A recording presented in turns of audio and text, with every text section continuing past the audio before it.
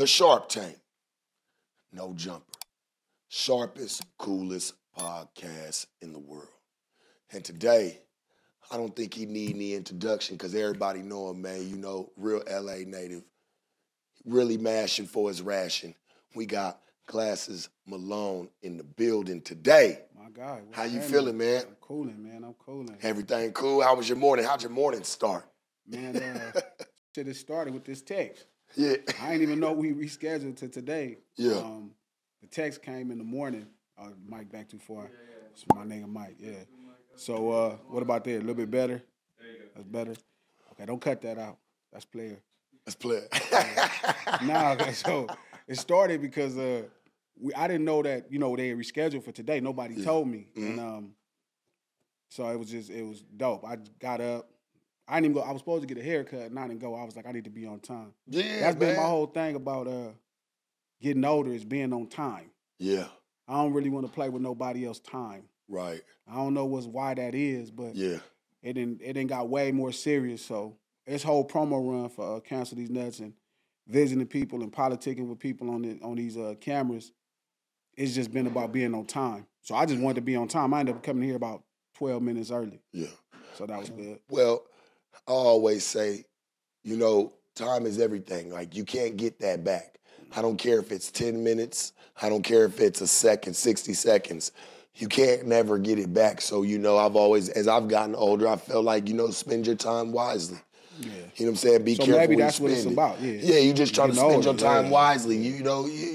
And not waste nobody else's. True. You know what I mean? I don't want to have y'all sitting around waiting for me. You know what I mean? Like, I'll be here. So that's just where you at. Tell me a little bit about the cancel These Nuts. Tell me a little bit about that. I heard you speak about that. Nothing, just the attitude. Like the West the West used to lead the country in attitude. It was the wildest. You know what I mean? Wild West. The Wild West. You couldn't. The police couldn't grab the wrist too hard without us. You know what I mean? Going off and tearing some shit up. Yeah. And I feel like a lot of over the last maybe 20 years, we done adopted everybody else's kind of subtleness. You know what I mean? A lot of things have kind of calmed down, and it's like, nah, we still got to lead the way when it comes to this. I was about to say, because I've been in L.A. living here for probably like the last 3.5 months. They trip. No, not they tripping. The streets is consistent. But streets is consistent. But the representation to the rest of the world of our street urban culture. Yeah. I feel like we haven't did a great job of people realizing that we still don't. Yeah. So Cancel These Nuts is just that attitude reintroduced again to people. And, this is a whole generation of kids that never got to see Dr. Dre like I did when I was 10, 11, 12 and Snoop Dogg. And they didn't see that. You know what I mean? Some of these kids was just born 20 years ago. We talking about 2010. Right. 2003, 2005. You know what I mean? They didn't see Dr. Dre and Snoop. They didn't really get to see the West in its heyday. Right. And that's kind of, to me, why you hear a lot of these artists. I heard shout out to 03 Greedo, but I heard him say, like, who was Battle Cat? Like, because Battle Cat, he's a little baby when Battle Cat doing his thing. And they didn't really get to see how the West put on for the world. Right. So it's about reintroducing that energy, you know what I mean? So people can see how the West get down. How long you been doing music? Professionally, 15 years now. This is my 15th season. If I'm not mistaken, the first time I heard you, I want to say was back in like maybe 08, 09. I think you had did a joint on a video game called Midnight Club LA. Yeah, shout out to Static Selector. Static Selector, and y'all had did, it was actually the intro to the South Central expansion. That's true. And it's crazy because Static was so far ahead on that wave. I didn't even really realize who Static Selector was at that time. Like, I was still just very much a Crip at that time. You know what I mean? Like, I didn't really... All I knew was street rappers and guys who had other songs that I liked. So I didn't really realize hip-hop behind the scenes with those type of producers and that type of mind. It's funny because I just hit that about a month ago. It was like, what up, Static? He was like, what up, G? And it was just, I didn't really get a chance to get his number, but I was calling him to thank him because I didn't understand it back then, what he was doing for me.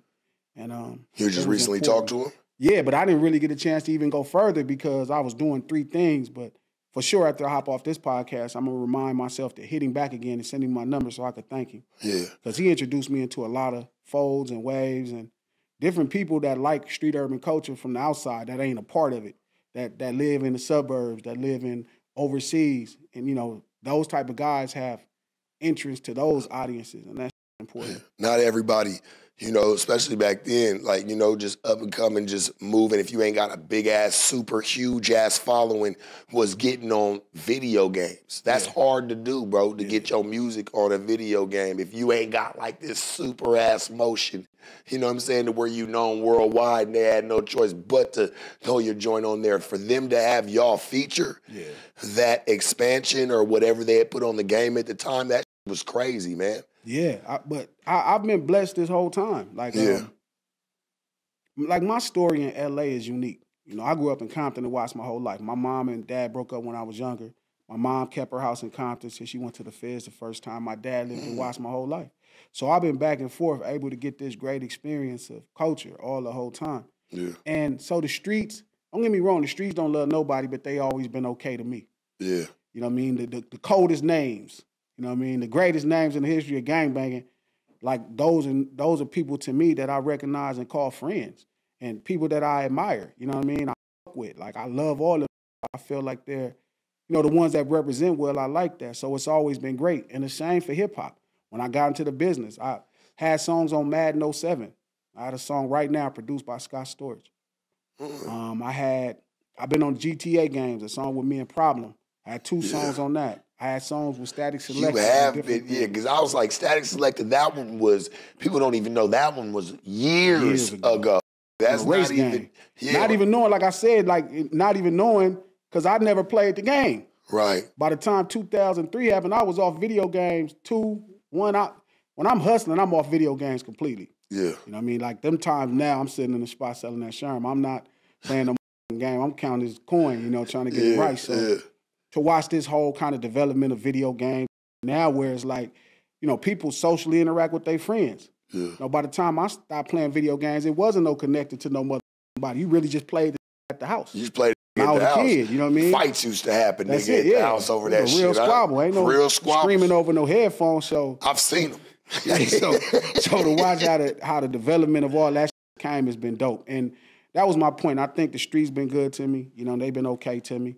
You know what I mean? It didn't happen to me like everybody else, but I see the positive side. Same with the music business. It been really good to me, dog. I ain't really had no complaints. It was me not putting the most effort, so I ain't really got no complaints. So do you feel like you having certain characteristics was what was able to open the door from, because let's be real, like you said, to be gangbanging, they get stuck in it, and they don't leave it. Even if they have a talent or something that could push them forward, they'll really kind of just stay in their box because that's what they comfortable with. Yeah.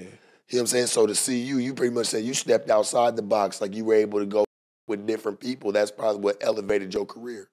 I think it's luck. So I think it's 2 things, right? I think it's luck and being sober.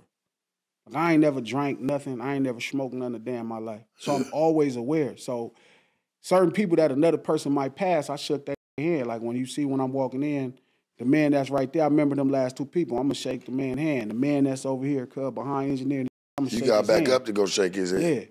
Yeah. One day going to be running it. Yeah. That's just a hustler mentality. You treat everybody like you got some sense. Sad. You treat everybody, you treat the doorman. A lot of the doormen that I was shaking hands at when I first got into business in 2007, them is running labels. And them remembered I shook them hands. Like, everybody deserves some respect, even if you think their job ain't that important. And that's always worked out for me. But I think it's a lot of luck, because a lot of it happened, especially the way they be talking about these. Hear these stories about some of these execs, and I look at how like Mace and Puff changed his life, and this talking crazy about this. I'm looking at myself like, I don't give a what Cuz did to you. He changed your life and made you a millionaire. If one day you can get up on a stage, Cuz, and be bashing this, bro, I really don't understand what type of man you is. I wouldn't want to with you because you're giving me a preview already of what's to come if I go with you. If you can do that like that, and you've known that for years, and he changed your life. I don't give a what's going on. Did. Yeah, I don't give a that for a second, and I feel you on that, bro. And so where I'm at with it is like really keeping that. I was having this conversation with Charlamagne on the Breakfast Club, and I was telling him, he was like, man, Glasses, do you get tired of being street? And I'm like, being street is about being a man. How you handle yourself as being a man. Even once I walk in this room, shaking cuz hand is the streetest thing I could do. Treating everybody. I walk in the PJs, bro. We'll walk to the pink store, cuz.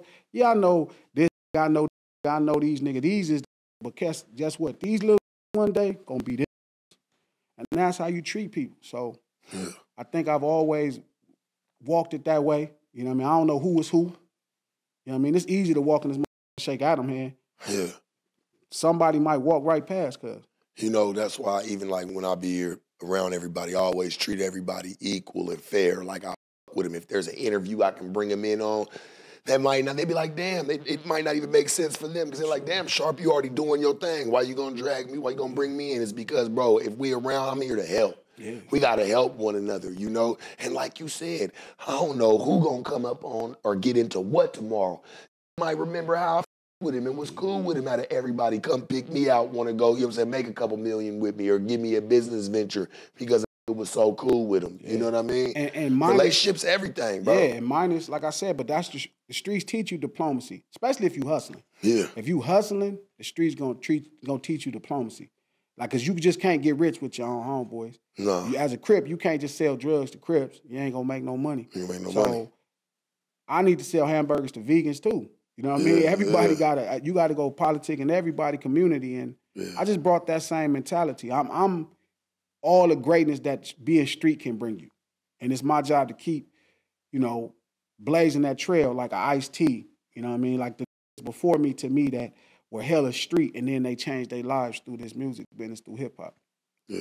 That's my job. What do you feel like, maybe you can help me, you know what I'm saying, dissect it. I mean, do you feel like gangster rap and street rap's kind of different? Because, you know, you hear gangster rap say, you know, you might pop it and do something, but then, you know, back in the day you had like Ice Cube that was putting out music. I feel like he put out music for the streets. It was a different type of lingo. You feel like, you know what I'm saying, do you feel like it's a difference? Because some people probably say, well, Sharp, there's no difference. You know, street, gangster, it's all the same. But I feel like there's a separation in it a little bit. Good and bad. Good and bad. Ice Cube is really, really great. Yeah. You know what I mean? The other could be shallow. You know what I mean? It could just be the whole conflict between men. Right. And like I hear a lot of people judging a lot of the drill rap. Oh, you know, it's just murder rap or this just serial killer. It's not, man. These little kids is talking about being at war with each other. These communities are at war with each other, but somebody wants their demise, and people don't respect the war. But they respect these crackers beefing with each other. They respect Russia and Ukraine killing each other. They'll respect, you know, they'll understand why, you know, Israel and Hamas is beefing. You understand that. You ain't calling them serial killers, and some people will. But I'm saying it's hard to put respect on why somebody's having a disagreement. It's harder to go in and really care about why these people are fighting and decide that you want to solve it. That's harder. And that's kind of where I find myself in. I'm not the kind of person that's judging why the Chicago brothers is beefing. I'm trying to figure out what's the solution. How do we get these stopped? Why do these have so much time? Why at work? Maybe these need opportunity. So I think when you hear Ice Cube, you hear it at the pinnacle of gangster rap, a street rap. You know what I mean? You hear somebody who's hell of aware of everything in his community, who's running a liquor store, you know what I'm saying? Right. Who's oppressing what person in which corner, who's taking what to what state to make money. You hear somebody that aware versus you hear, you know, a youngster, like a young nigga coming out of different places talking about it's the shallow. Not to mention these niggas high as a, you know, they on all kind of dope. The drugs are different these days than what niggas is using. You know what I'm saying? Next level. Yeah. It ain't a nigga just going and hitting a wet daddy real quick and out in the street. Nah. We was talking about it earlier. You got niggas out here smoking full-blown bath salts. Yeah. And medication. Really taking medication, like psychotropic medication. So I think what you hear with a lot of those guys, and I respect that as gangster rap or street rap is the same too. I just think it's not as great because that mind is not as aware. It's not as aware. Even though they was the same age when Cube started, Cube is a sober nigga. Cube is really, you know, listen to his content. That nigga was he was putting me up on shit.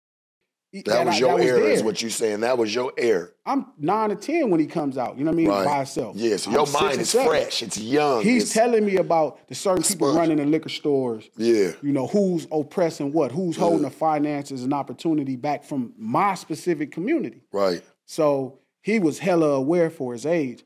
And now we looking at these kids who kind of dealing with, they medicating to deal with the same problems. So they just giving you the shallow look of it. Man, this person over here in this community trying to kill me, and I'll do whatever I got to do to stay alive, and I'm proud of staying alive. Yeah. So it's just a little bit more shallow. It's just not as good because it's not as aware. It's not as conscious of what Q was talking about. But I think of it as the same. These kids, I feel like, man, they treating wars with each other like cap gun fights. Yeah, like it ain't. But that's what happens when you take those drugs to suppress your conscience. You know what I mean? When you suppress your conscience, you suppress your everything internally, your soul. You know, a lot of that, especially those what's the shit heroin is, all the medicines and shit that's like heroin, the same thing. Oxycontin. Yeah, and what all is that that called? That's a opiate. Yeah, opiate. Yeah. When you suppress your soul, good looking out, big dog. Opiate. You know what I mean? Yeah. You taking all that shit suppress your soul and your conscience. You're not as aware of all your actions. That's why I used to go to jail in the 2000s, man. I was fucking up all the time. And I be watching niggas be cold niggas crying. Cause like now ain't no drugs in here. These niggas is aware that they life now is in trouble. But the whole time they was animals on the streets. Some of the coldest niggas I knew that was on the streets go to jail and start crying. Because now ain't no dope in here to help deal with and all reality the setting in. And now you aware. You like, hold up, I did what? Y'all trying to give me how much time? You know what I mean? And that's them offensive lineman numbers. Nigga, that shit just look different. I don't understand, and maybe you can help me because you from that era. Like, it was never, I mean, I get we live in the era of, the drug user versus when we were coming up, it was drug dealer. Yeah. You know what I'm saying? So it was drug dealing music being talked. It just seems like the music today is very junkie-ish. Right? I mean, I'm trying to put it into a perspective of like, you know what I'm saying? It's very junkie-ish. Like, it was never cool. Like, if a nigga did drugs back in the day, he tried to keep his shit on the DL because he didn't want nobody to roast him or cap him or treat him differently. Because you would be treated a little bit differently. Now it's like, nigga, as a nigga that don't do it, you outnumbered. You know what I'm saying? Like, straight up, like, man, what you mean, bro? Like, you don't pop these, nigga, you going in the party. I done been to parties with niggas, as soon as somebody starts pulling out like, I could be at a party drinking, smoking, I'm cool with all that, right? That shit I grew up on. As soon as a nigga start pulling out pills, pulling out coke, pulling out any type of shit, it's time for me to go, bro. Party's over to me. Why? Is because you know why? The dynamic and the vibe is about to change. I'm not about to be on none of that. So their party's about to go to a whole nother level. You know what I'm saying? So I just dismiss myself, bro. It's crazy to see.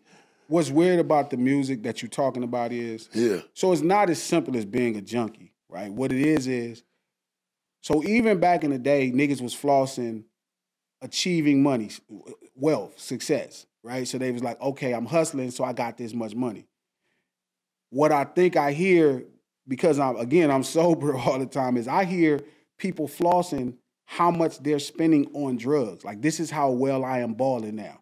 Look, I can blow off this money. I could pour 5 ounces of lean inside of a 20-ounce soda. This is how much money I have. I can recklessly misuse this amount of lean, you feel me, in one serving. So it's the same flossing, but achieving it is really unique how it changed from then to now. But I mean, long as niggas flossing, I guess that's how they feel. $1,000 for 5 ounces. Hey, like it's nothing. I remember, nigga, you get that shit from the car, you get a script, nigga, $16 for a whole 16. And I'm mad that none of us is getting the money. I prefer it at least when, okay, if the community is gonna be on drugs, at least some black people is making the money. Now the community is on drugs and nobody making no goddamn money because we don't even got this shit. We don't got this shit. Pharmaceuticals do. Yeah, they all the white folks they cut us out again. Man, I met a dude one time, right? I don't mean to get off subject of, but I met a dude one time. He was sitting at the bar and like he was doing it. Man, this dude had a big ass bag of coke on him. He was rich, bro, rich as hell. And he was like, he was like, man, I got a person that I got doctors make this shit for me. He's like, I got some scientists to make all this shit for me. I just pay them.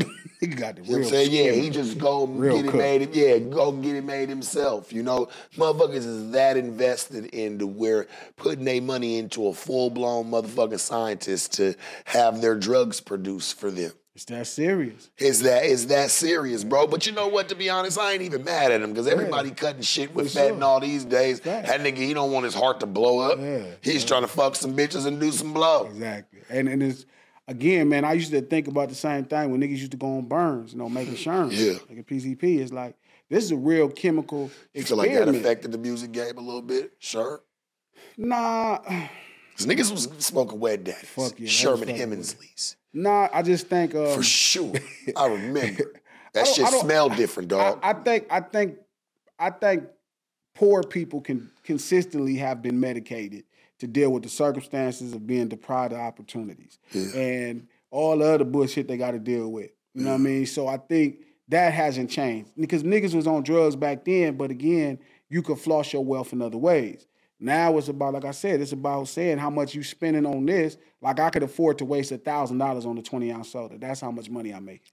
And it's just a weird thing, but, if nobody's saying it, it look crazy. But that's also why we be on niggas. That's what Cancel These Nuts, that whole attitude is about. Like, man, we not fucking with you junkie-ass niggas. You niggas ain't tough to us. All that high-power shit niggas talking, you on dope, bitch. You don't even want to deal with this. Do it sober. If you want to show me something, nigga, come get cracking sober, nigga. You getting high and shit, thinking you tough, I ain't riding.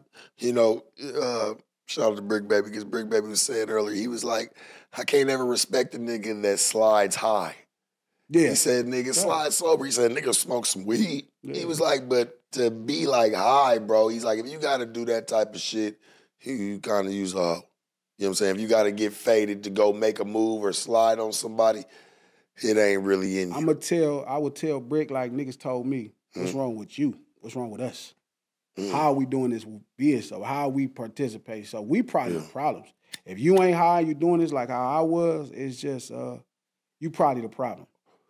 But it is a different thing, you know what I mean? And it's something to listen to with niggas. But I look at it as the same. I look at all the gangster rap as the same. I just think Cube is the pinnacle of what it can sound like because he's so aware of the community, that we call the hood. He's aware. So, but then you have those guys who are more, the conversation is a little bit more shallow.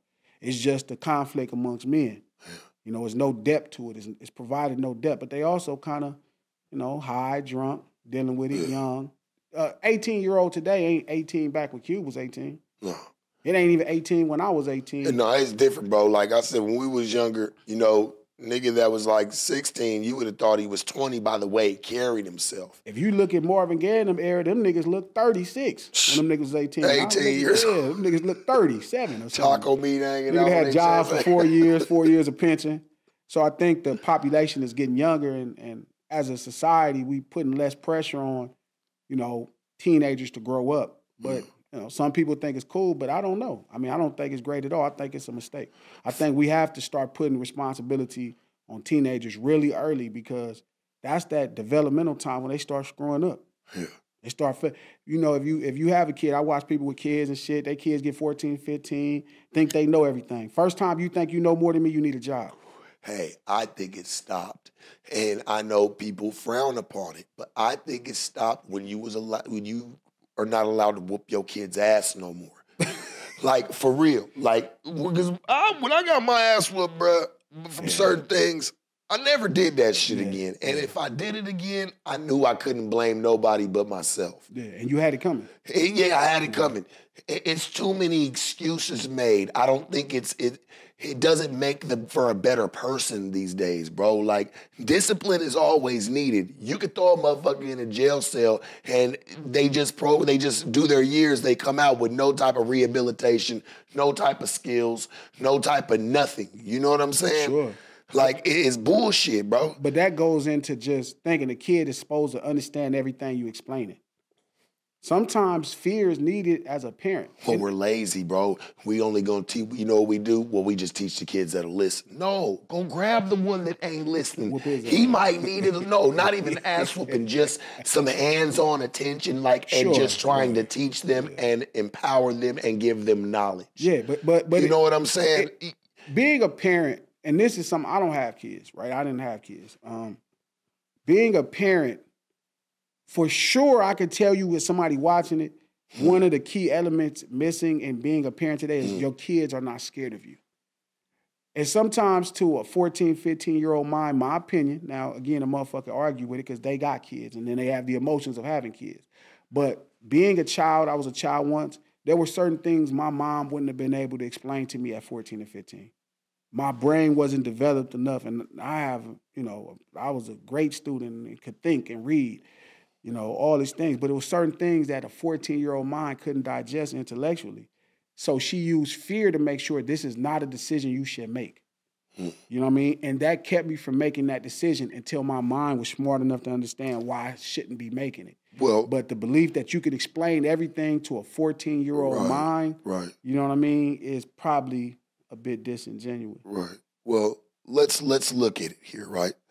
Back in the day, your mom or, whoever was around you they were actually being a parent. These days, people want to be their kid's friend, and it doesn't work like that. Sure. Like, it's cool to have a good relationship with your kid, but you gotta stay a parent. Stop trying to be their best friend all the time. Yeah. You're trying to be their friend, like you gotta be their parent because they're gonna need you to be that. It's cool to, you know what I'm saying? They need that guidance, man.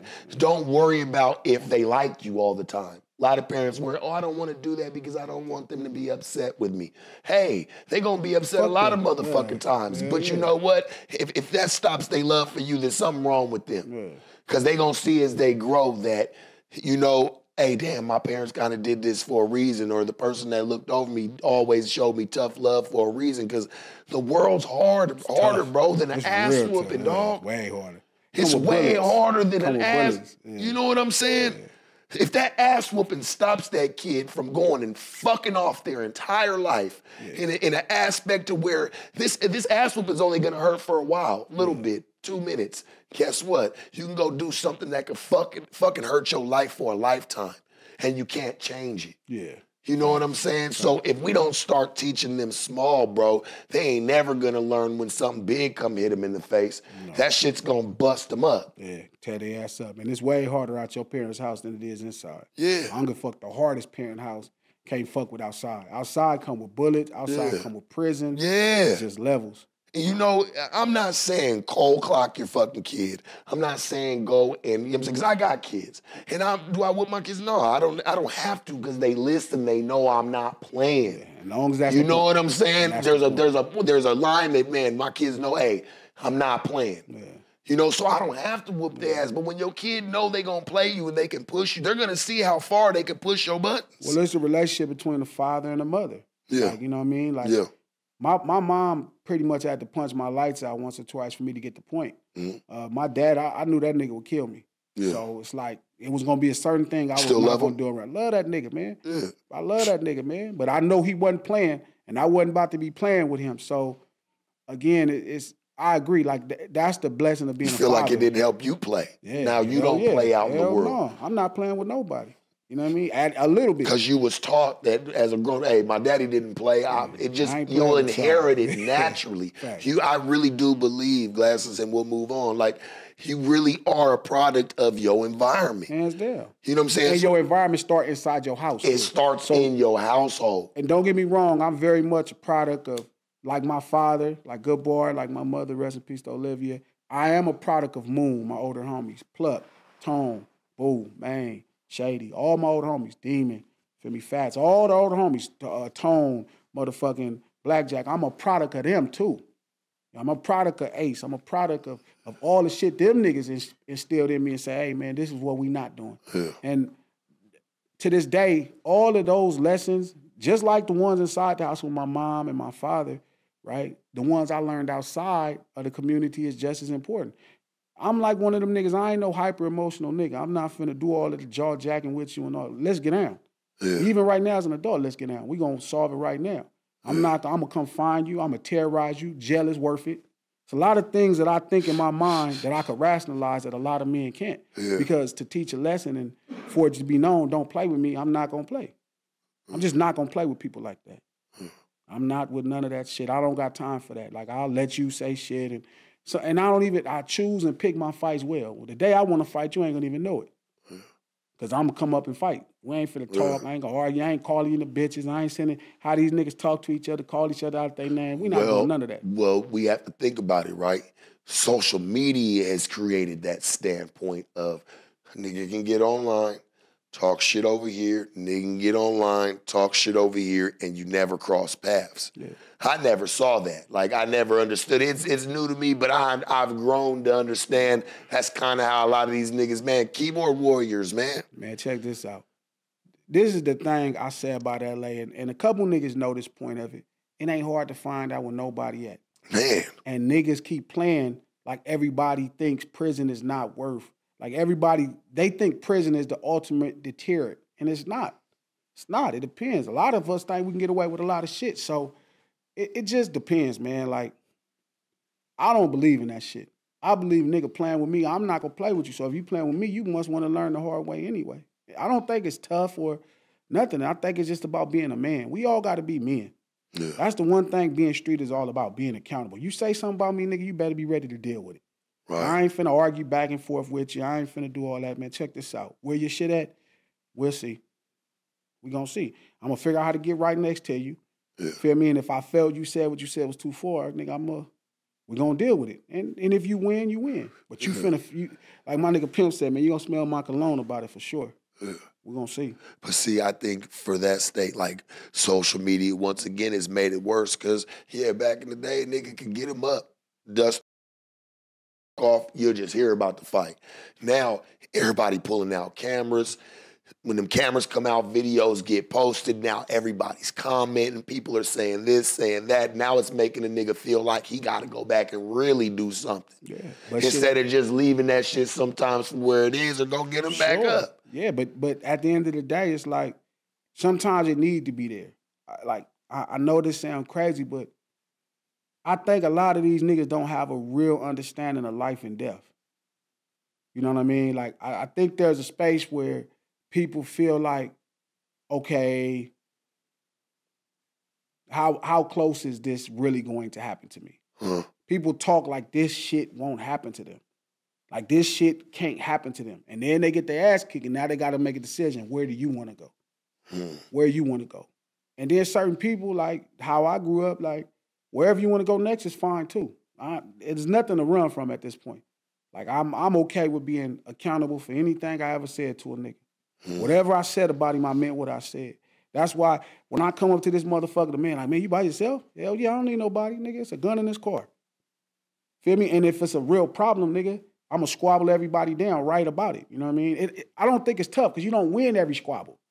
But at the end of the day, you're going to respect my name. Ain't going to be no confusion about respect for my name. You ain't going to have to ask me multiple times to fight later. Unless I love you. If I love you, I might think about it because I really don't want to, hurt you like that. But, you know what I mean? You ain't finna ask me no 1,000 times, man. Like, if whatever it is you want to do, I ain't going to run from none of this shit, man. This life, for sure, nobody make it out this life alive.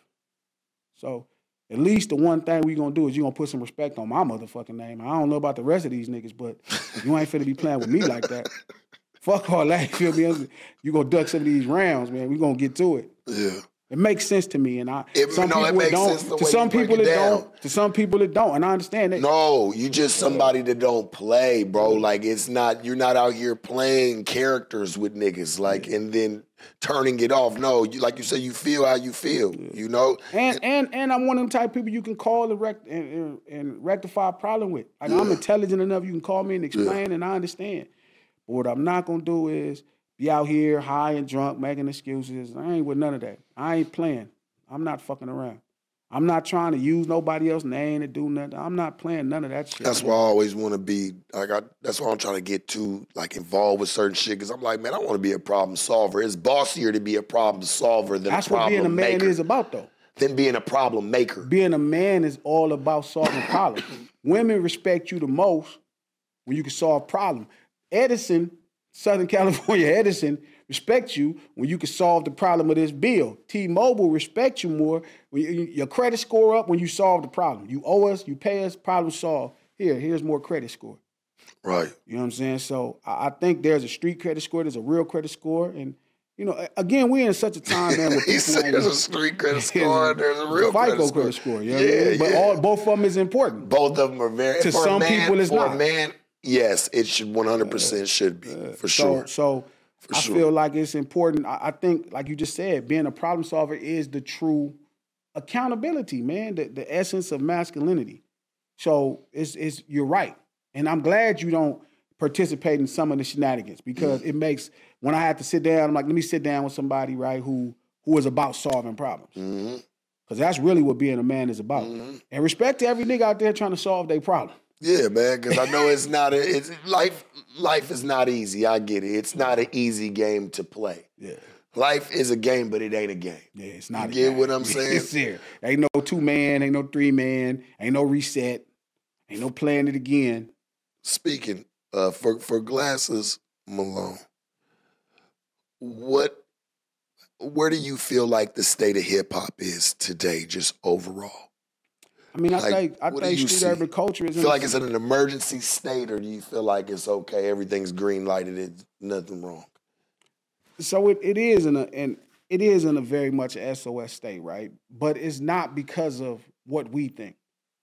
It's because this culture that the niggas in the Bronx and New York City came up with to express ourselves. When you come from the ghetto, there was no other representation to show how we party, how we do our thing, how we want to move, how we want to dance, all of our shit. They didn't have movies to explain our life. They didn't have TV shows. We didn't have representation. And if we did, it was always one-sided. There was no way for the ghetto to express themselves. You couldn't tell before. Like they kept a gate on us showing ourselves to the world in our circumstance. And them niggas created a hella expressive way through a party, through ideas, and you could see it. And that's what made it great. But now it's under attack like rock and roll, where, remember, at this point it's being fine. It was a business opportunity for the ghetto. It was a way for you to employ other people to express the problems artistically put on for the world. Right, but now it's like at a space like with rock and roll, where it's like people feel like if you emulate these people, if you talk about hurting people, if you say you're gonna do this, if you act like them niggas, then you're one of them niggas. And I don't like that because it's not really true. So now you're not getting a representation of the ghetto. You're getting a representation of niggas emulating the ghetto. And then they'll do some weird shit like paint their nails.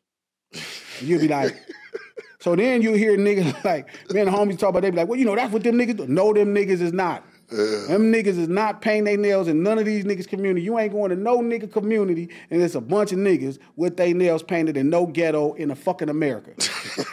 Not in fucking America. You ain't going to no ghetto in America and niggas is wearing dresses. The whole block is outside. For the world, he say, but over here. I can't say nothing about because I ain't been to the ghetto in Germany like that. I ain't been to the ghetto in Japan like that. But for sure I've been to Miami's ghetto. Posted up. I've been to Dayton. I've been to Detroit. I've been to Cleveland. I've been to Atlanta. And I don't give a fuck what the rappers doing.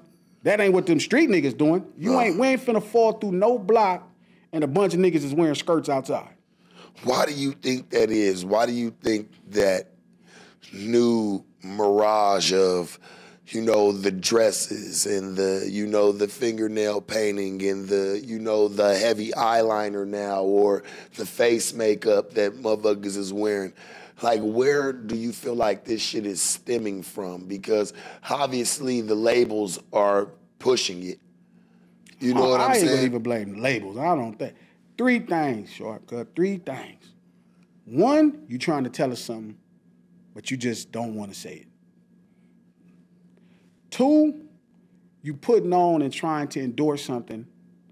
You know what I mean? You trying to endorse something and create a separation in who you are and what everything else is. And you don't know how to do it. This is the laziest way to do it. Right? It's like, okay, I like that. Right? 3, you've been looking up to women this whole time. You want to be, you love what women do. It's not crazy, but, it is a bit weird, But it's those things. So I just hate that people think that represents some ghetto. I just don't like how it's attacked the black man. I don't like how it's predominantly black men that are caught in some of these situations. I've been saying this the whole time. I've been hearing stories about niggas telling me. I understand if it was just versatile and it's just, a couple niggas this week, a couple white boys this week, a couple Asians next week. No, it's having a pattern of niggas, for sure. And my problem in hip hop, everybody knows hip hop represents the ghetto first.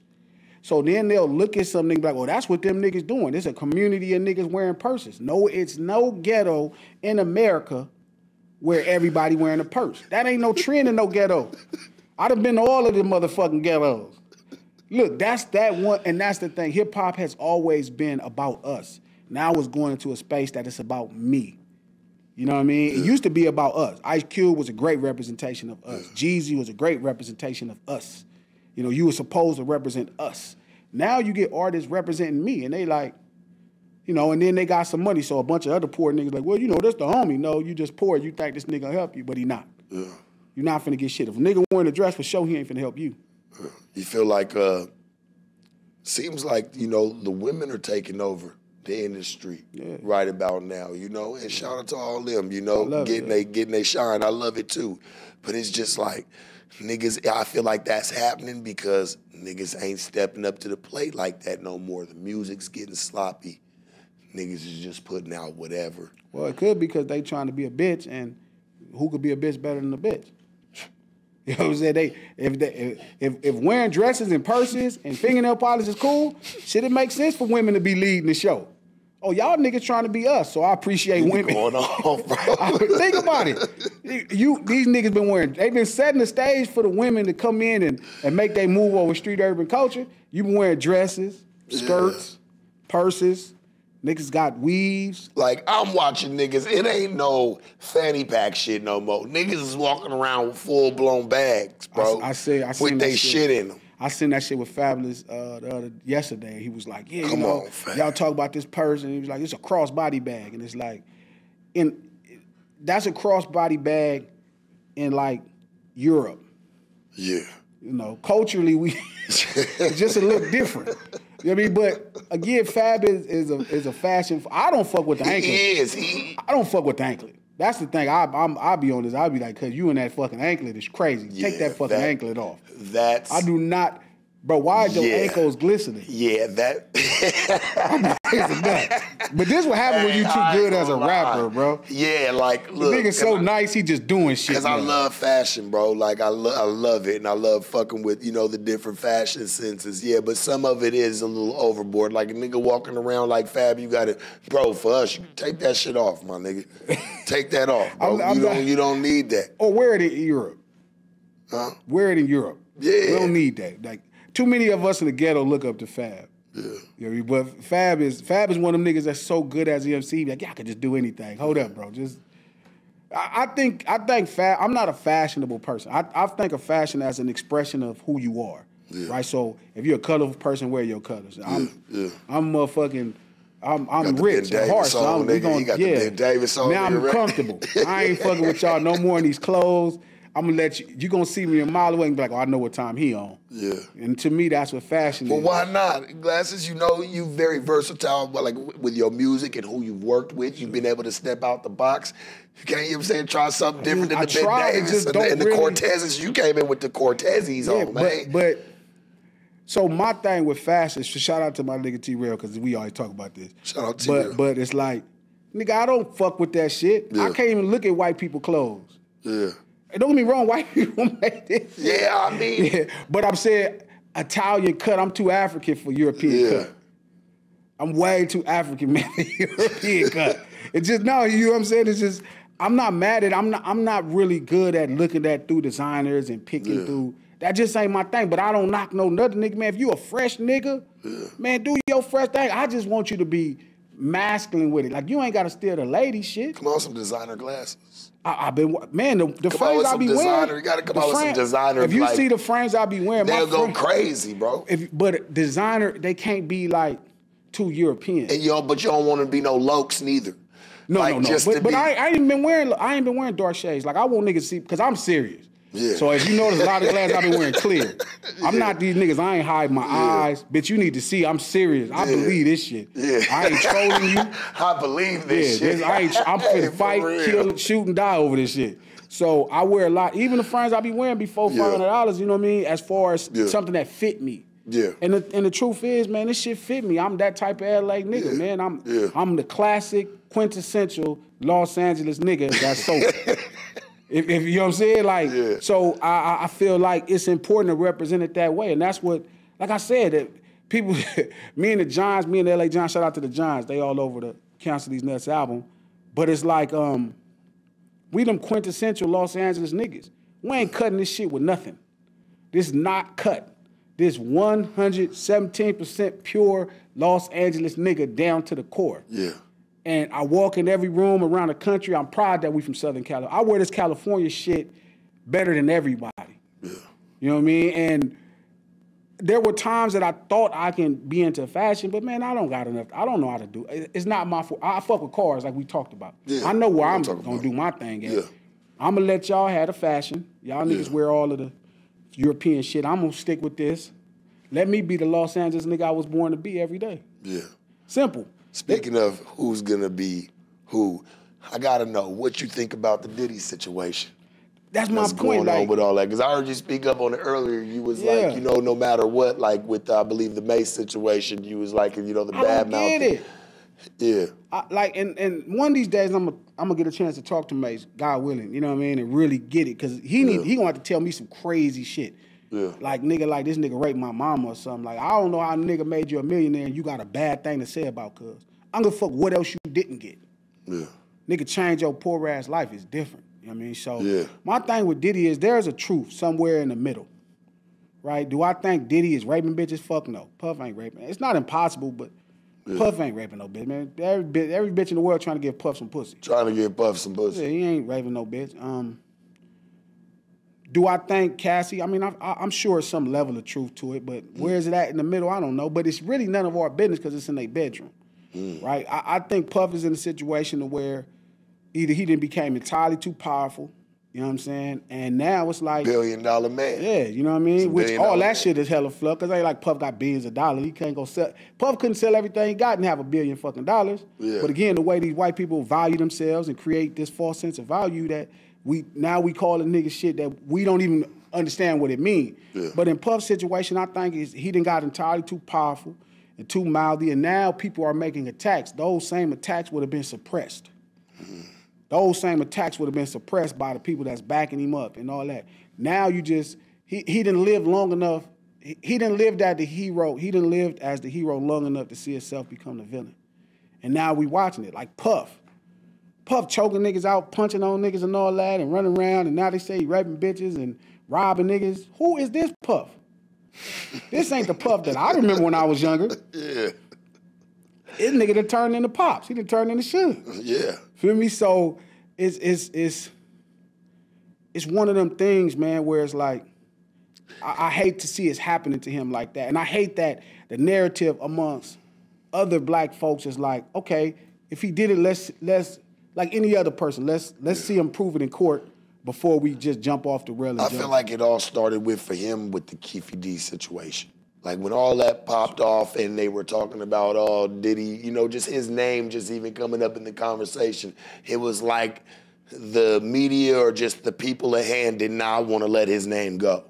They wanted to keep him in the melting pot. You know what I'm saying? It sounded too good. It made too much noise. Yeah. You know, so like once that happened, that kind of fizzles out. Now here comes all the allegations of all these chicks. You know what I'm saying? So it's like, damn, they're kind of like... money, because none of it is criminal. And this is my problem. Yeah. Like you know who went through this? Cat Williams went through this. Real story, I never told the story. So right when I went through this kind of, like I was going through this cocoon, I was in this cocoon, like, you know, 2011 to 2019, where like I was transforming myself from just the street nigga, the crib, charm dealer, into a real rapper, into a real hip hop artist. And it wasn't a lot of things I could do from that time to make money. I couldn't really go on tours. Like I tried to put out some music, but I wasn't focused enough because it's like trying to have a job and be in medical school. So I was learning all this shit from 11 to 19. Yeah. And I say that to say that more than anything, dog, Puff ass, even back to the Keefe D thing, even back to that point, right? I agree they are holding him to the fire, right? They hold him to the motherfucking fire. But it's just all of this shit at once. All of this shit at once. All of this shit of He supposed to did this. He did this. He did that. He did this. He did that. He did this. He did that. But there's no criminal charges. Back to my point. So as I'm going through this metamorphosis, Cat Williams comes to my studio. He wants me to do some music for him, right? He like, man, Glasses, you know, blah, blah, blah. This is the time when everybody's saying Cat Williams is on drugs. They're like, oh, man, Cat Williams on drugs. I remember that time. Cat Williams on drugs. So when he reaches out, he like, man, I want to do a song with Glasses. It's like, yeah, it's Cat Williams, cuz. Like, pull up. So he comes. He got like 2, 3 girls with him. They set up a bar. I was building 2 studios upstairs at my studio. They set up a bar in one of the open setups. It wasn't finished. He sets up a bar with liquor. He got some girls setting it up. So he's in there talking to me, and I'm listening to this nigga talk to me. I done sold a lot of rocks, man. This niggas ain't on drugs. I ain't sold a lot of shine. This nigga not on drugs. He talking to me. I'm like, this nigga too conscious. Like, he too aware of everything. And he telling me what he's going through. He like, yeah, G, man, them motherfuckers ain't never brought me to no court. I never went to no trial. I never, nothing. He said they just arrested me. And he was just telling me how, like, he turned down an opportunity somebody was trying to present to him that he didn't really respect. He like, I done did too much work. And he was like, nah, man, like, this is what this shit is all about. Like, nigga, I'm going to do what I want to do, and they can't tear me down. And that shit usually breaks you. But that nigga was such a cold nigga, it didn't break Cat Williams. And I remember just doing the songs with him and just really just being in awe, cuz, like, how he was moving. And I'm like, man, this nigga's a nigga. He a boy. Like, this nigga ain't no motherfucking sucker. He ain't on no dope. But I remember the public thing at that time. And I remember it happened to Dave Chappelle. And then I remember it happened. I'm watching it happen to Puff. Yeah. So, again, there is something going on when these people are entirely too powerful and have too much control of their career and they path that allows them to become a villain. And it's so easy for us to take it, you know, what these people are saying about the people that we love. Even now, like, you got all these random people. Like, I'm so upset at all these people, like, finding a moment to kick this man when he down. You know what I mean? I don't give a fuck. They wait for it. They wait for it, man. You know what I mean? Every time. Like, I was saying that shit about Cat Williams, shit about Dave Chappelle, and I'm like, then I'm watching it happen to Puff. Now, again, if Puff is guilty or whatever, man, let's let this man face his accuser and go through the criminal process like everybody else. But this nigga ain't got one criminal charge through this whole shit. He ain't that powerful, because this shit wouldn't be happening if he had that much power. But it got to be a reason everybody coming after the money. It happened to Michael Jackson. It got to be a reason when people only coming after the money. There ain't no criminal charge. You mean he's this menace and not one criminal charge? I don't know if this makes sense, but I try to analyze it as such of, if you really look at it, right, once you get like a certain amount of bread, it's like you're not allowed to own you anymore. Yeah. You're not in control of how you move. Facts. You're not in control of what you're allowed to say. Like, you say some shit that's outlandish, can cancel you. You know what I'm saying? Can fuck you over. Like, you have to move to a certain light to continue to still have your wealthiness. So some people that try to break away from that, like the Puffs or the Bill Cosbys, you know, people like that try to get with Dave Chappelle. These niggas have made millions upon millions on their own. So they don't want no type of, you ain't gonna control me. Look at Dave Chappelle, where that nigga run to Africa, that nigga was gone. But like, said, fuck this shit. But a nigga like Martin Lawrence, it broke. And now we watching him put himself back together. Remember, he went through all that shit where they found him out there on drugs, tripping, running around crazy. Or at least that's what they say.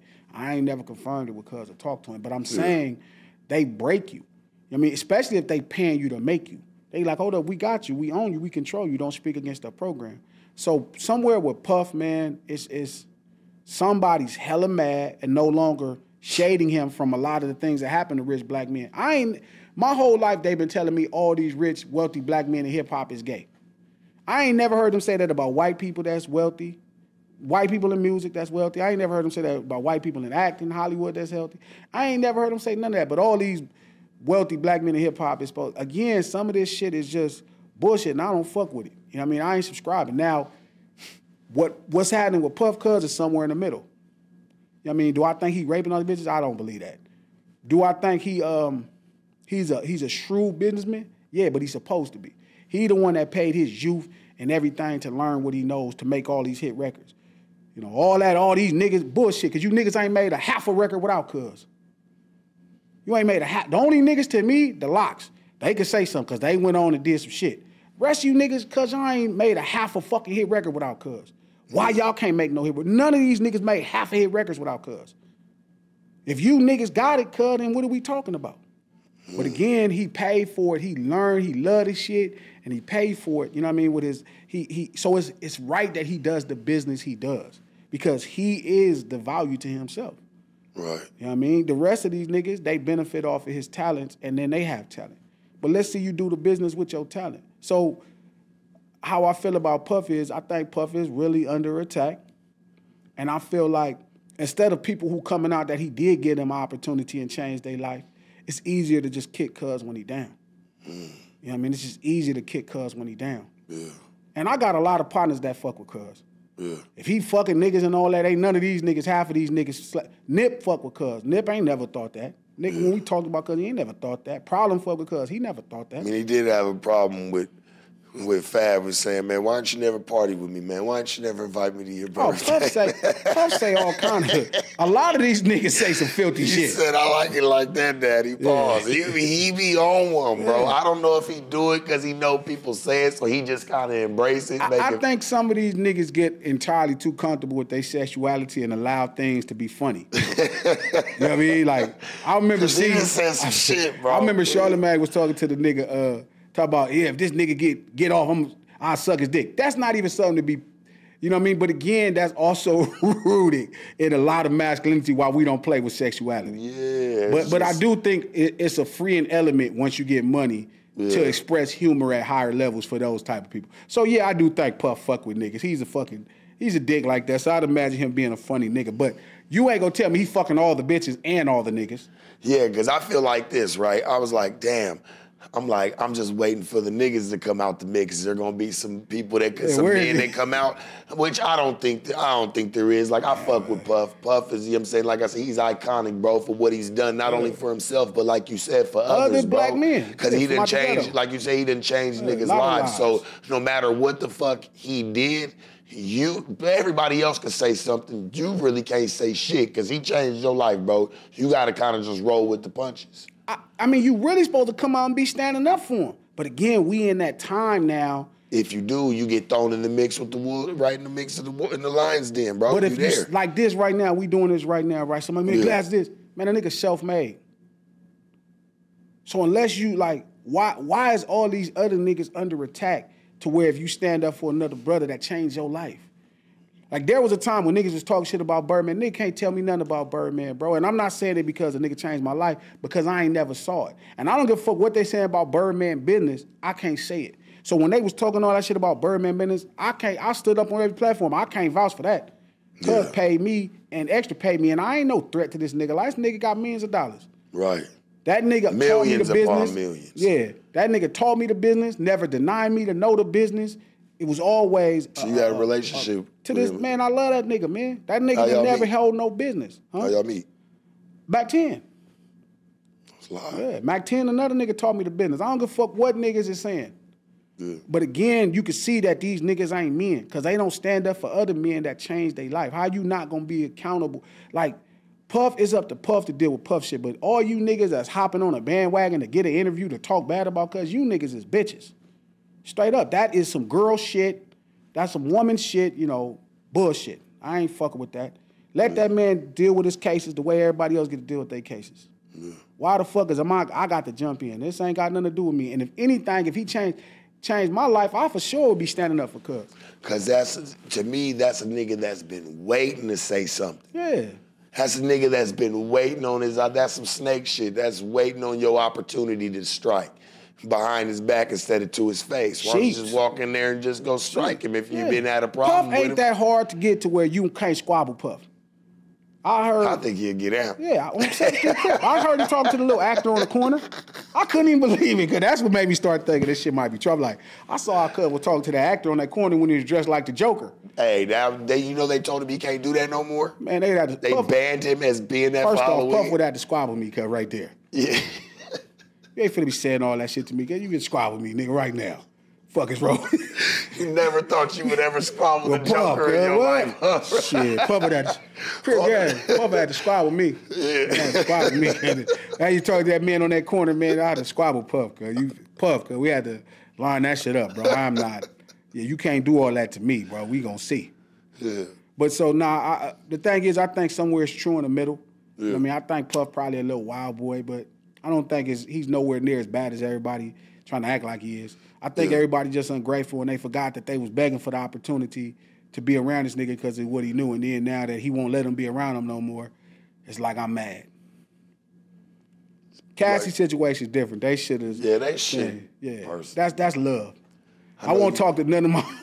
I ain't getting no homeboy shit or no brother shit about them in love. Yeah, yeah. Cause I don't know what kind of shit y'all was doing. You be fucking with the old schools, huh? Yeah, that's it. Story of my life. What you got? I got some new shit. I really ain't been trying to talk Car about wise, you know what I'm saying? What you got? Like, yeah, we got to talk about the motor. Because I know how I be, because if a nigga racing, you ain't about to... I got a few different things. I got a Malibu wagon. I got my Mero that I love. working on that one. 58 wagon. Cabriolet, 79 Cabriolet, the Cadillac lowrider that we working on. Yeah. You taking it off frame?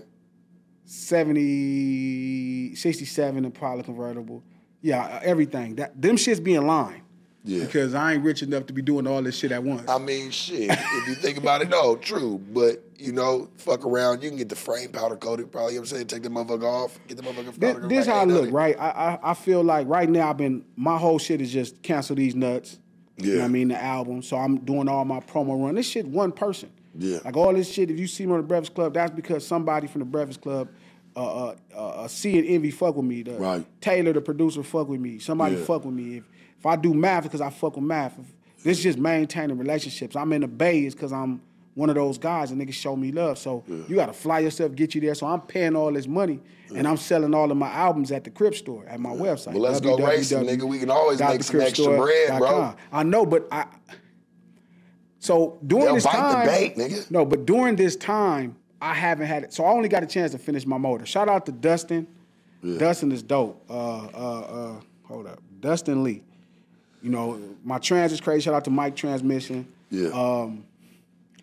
I got my drivetrain together, but my shit ain't together. But also, I can't hustle my race car in that regard. Yeah. Like, I love it too much. You know what I mean? Now, that's not going to race for money. There's nothing on that car that's going to break that you can fix for $100. Yeah, no. Nothing. No, it's over. Nothing. No. There's nothing on that car, bro. It's like when we was talking about the heads, like, and all of that, right?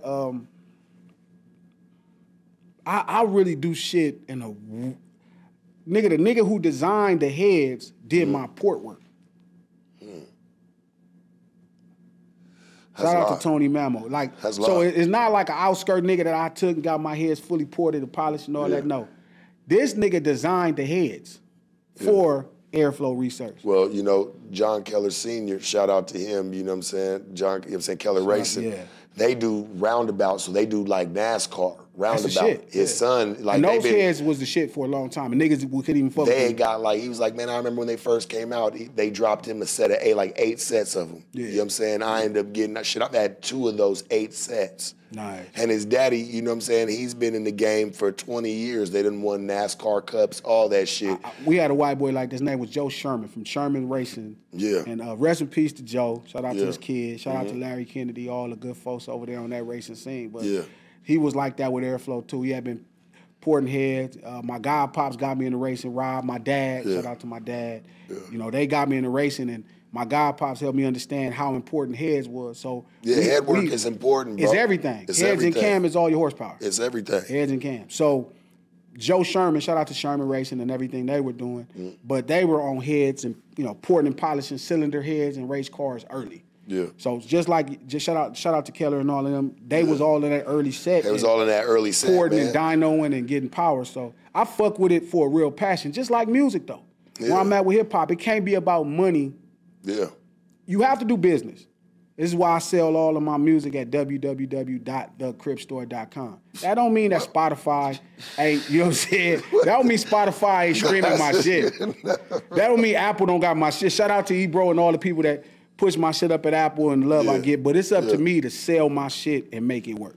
Right. So right now, all my money been in marketing, my brand, my music, reintroducing myself to the landscape, introducing the Giants, the LA Giants. Shout out to the homies, Joey and Deuce. It's all been about introducing that shit to the landscape. And this shit is expensive. This ain't no punk. No, you flying to New York, you fucking with this shit. No, it's not. To the Bay. And like, fucking with them cars in your cars, those aren't cheap. Yeah. You know what I'm saying? To put them together. That's not a cheap hobby, bro. My drivetrain, my converter done, my trans done, my engine done. Yeah. Now I got to start fucking with the car. Yeah. Making sure the car hook up no matter where it's at. But it's they hard look at for the me. car and don't know that car is $60,000, $70,000 car sitting there. Old school. It costs money to keep them together. I feel you. It's an expensive hobby, especially when a nigga has something that costs some expensive living and having to make a move. Nigga got to take a It's like you investing in your business. The motherfucker's gonna sit on the back burner for a little bit. For right now. So, like right They'll now, be there. Right now it's all about this shit. You know what I mean? But me, like I told you, my nigga Gene, shout out to Gene Sanders, all the homies that's with us. Yeah, shout out to Gene, man, my nigga. We working behind the scenes to make sure right around 2025, like all this car shit is done. Yeah. Ain't nobody fucking around. We finna take all of that too, but it's just right now I gotta do the business, this record business, this music business. I gotta sell my music. Yeah. You know what I mean? I gotta sell www.thecripstore.com. You know what I'm saying? Spotify, Apple, all that. You feel me? We own. Like that's what it is. Yeah, no, that's live, man.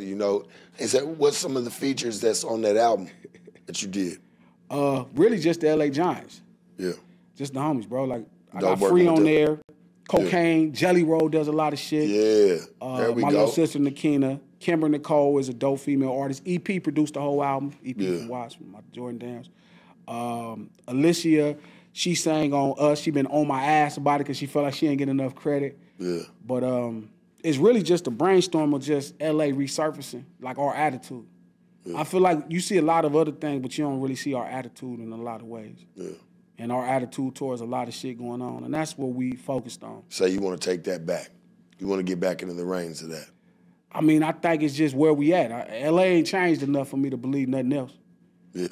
It ain't changed enough for me to believe nothing else. Yeah. When I'm hanging out, because it ain't like niggas is hanging out wearing skirts or purses. Right. Niggas still just tripping.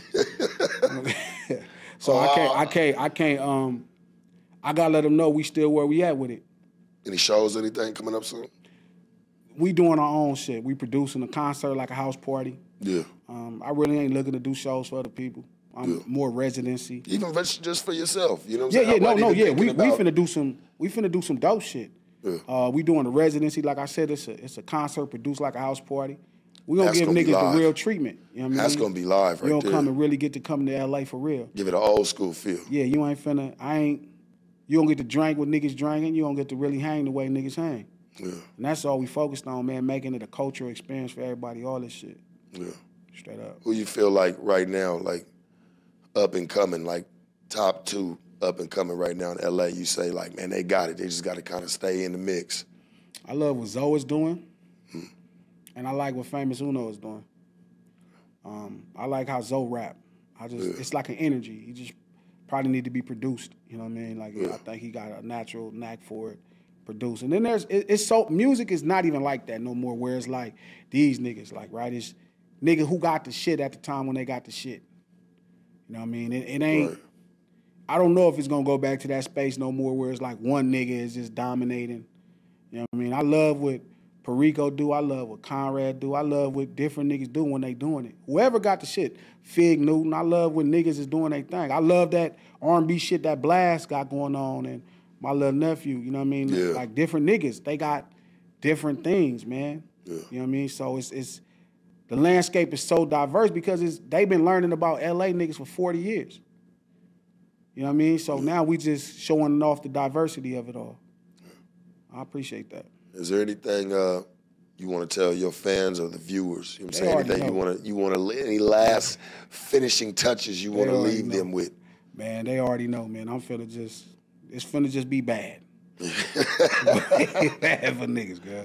Hey man, I appreciate you for sliding through. We talked about this last week at the other spot, right? So we was gonna do this, and the homie was trying to link us and shit. Yeah, So, and we finally, man, it was an honor to sit down with you because, like I said, I've known about you since 2008. Yeah, yeah. You know what I'm saying? Like, since you've been in the game. So, like, and you came out swinging then. So it was an honor to sit down with you, you know, a real batter-upper, you know, and just, and once we jump off, baseball. we're gonna talk about some of this. We're gonna talk about some of this racing shit. But Yeah, we for eventually got to have a real conversation. Yeah. I don't know how we do it because I don't think Jumper audience really want to hear about how far we gonna go into this car shit. Yeah, I just wanted to touch the surfaces of it, though. You know, you know what I'm gonna get with Hot Rod? I'm gonna get with Hot Rod. Yeah, because they need some urban content. Yeah, like Hot Rod Magazine and all these. Y'all need some urban content, and y'all need to hear racing from our perspective. Racing from our perspective. Real. I got some real stories, man. Real footage of cars really running. Yeah, you know what I'm saying? Putting race motors in pretty cars. I like that though. The circuit track people giving you your head. That's slick. Yeah, that's important. Man was whooping shit with a little. They don't even know what's wrong. Series, but it's all good. Hey. The Sharp Tank, no jumper, sharpest, coolest podcast in the world. Hey Donnie, shoot us out the motherfucking gym.